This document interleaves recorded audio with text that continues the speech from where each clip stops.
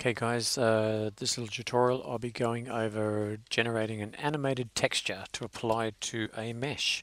Okay, so I've just generated a very simple plane here, alright, and I've actually placed a deformer at the start and I've animated the deformer.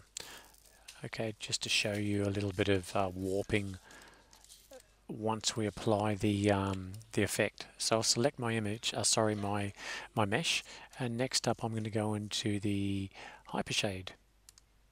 And within the hypershade, I will just delete this. We'll create a new material.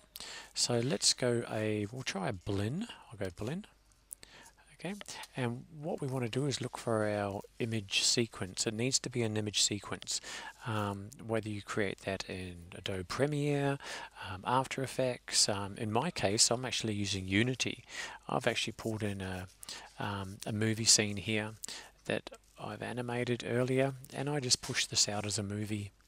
Okay, so let's have a look for the sequence. I'm going to go into the materials color and click here, and I'll find the file.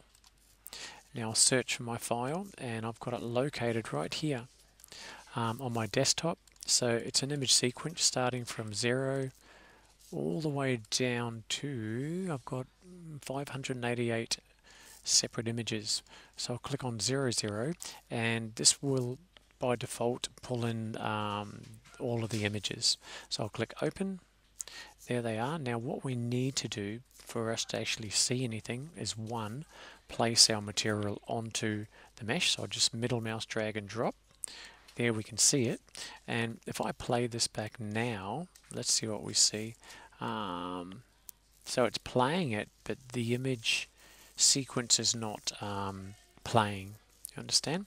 So let's get that happening. So we'll come back here, and if I come to my original, we go to the file, this one here, sorry,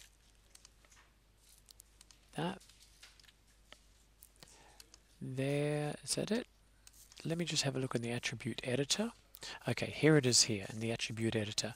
So you need to turn on use image sequence. Okay, and now if I were to play this again, let me just play this through. Now it's animated.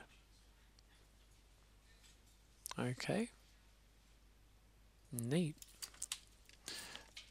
So there we go.